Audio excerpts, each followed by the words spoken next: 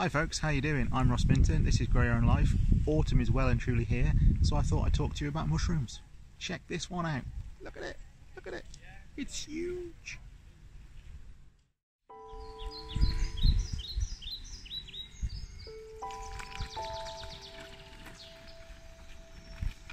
So here are the top 5 poisonous mushrooms in the UK. Number 5 is angel wing. It's a fungus that grows in clusters, mainly on decaying conifer wood. It's quite common in places like the Scottish Highlands and Cumbria. Obviously, autumn time is the time you'll find it. After you've ingested the mushroom, the chemicals are toxic to the brain and can cause permanent brain damage or even death. Number 4 is funeral bell. This ominous sounding funeral bell appears on dead and decaying wood. Prolific from August to November, it contains the same poison as the death cap, but in slightly less quantities, and it can cause vomiting, liver damage and possible death. Number 3 is destroying angel. Just one piece of destroying angel in a soup made of other edible mushrooms is enough to kill everyone that eats the soup. This is how poisonous number 3 is.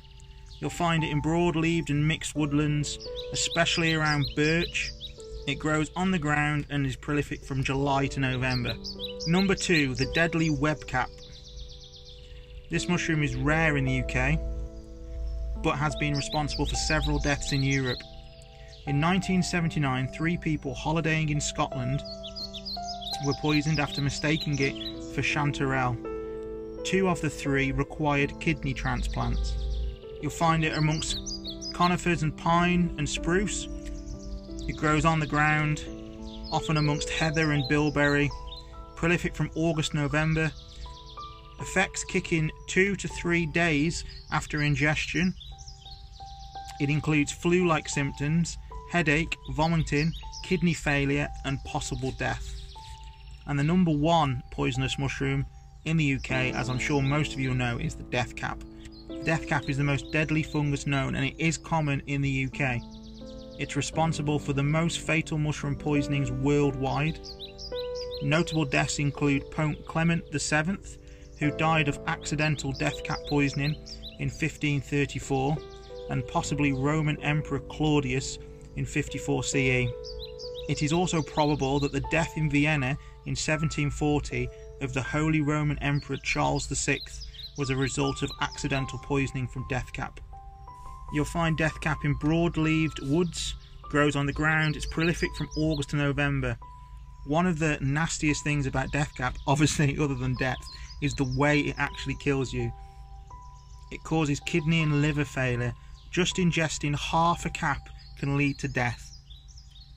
Basically, you become violently ill, vomiting, diarrhea, flu-like symptoms. You will drift off into a coma where you will wake up, and then 24 hours later you will die. And there is no known cure. So there we have it folks. Hopefully you've learned a little bit more about poisonous mushrooms. I don't pick mushrooms.